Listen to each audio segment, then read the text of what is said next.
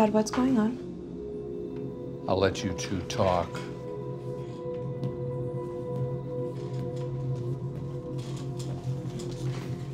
I know, but hey, you popped in over at my home. I figured I'd return the favor. What do you want? To offer you something you may want. Come on in. If this is about the case... Please, I don't care about the case. I don't even understand the case. I have lawyers for that. Then what?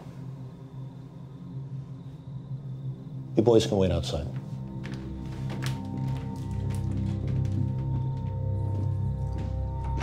So I gotta be honest. I was impressed by you. Sure, your career's finished, but you played a great short game. You took a big gamble and you got what you wanted. It was just, you know, the wrong thing to want.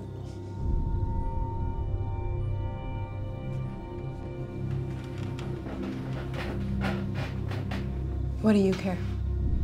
You know, I looked into you over there at Allsafe. I mean, lots of people would have settled into middle management bliss after all the shit you've taken, but you didn't. You're relentless and smart, and that combination is very valuable to a lot of important people I know. Where are you going with all of this? I think I can land you a pretty lucrative gig. A gig? Where?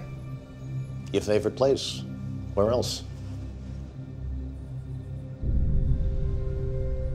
You slummed it all the way down to Jersey in person to offer me a job at the company I'm currently suing. What's the real ask here? I think you'd make a great businesswoman. I'm afraid it's nothing more than that.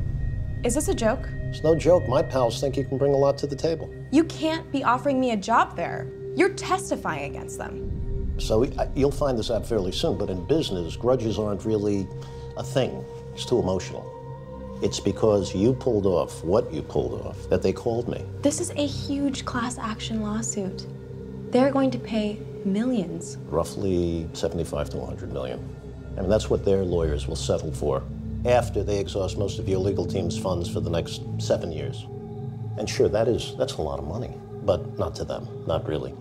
We started a rainy day fund when the leak happened just for this occasion. The fund itself has already made 5 times that amount.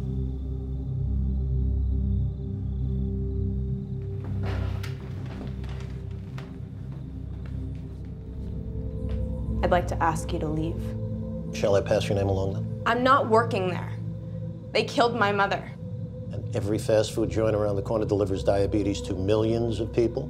Philip Morris hands out lung cancer on the hour every hour? I mean, hell, everyone's destroying the planet beyond the point of no return. Are you really going to start taking all of these things so personally? Maybe I will. Maybe someone has to. A suggestion. If you want to change things, perhaps you should try from within. Because this is what happens from the outside. These guys don't wait on anyone, so you'll have to let them know by tomorrow. I'll show myself out.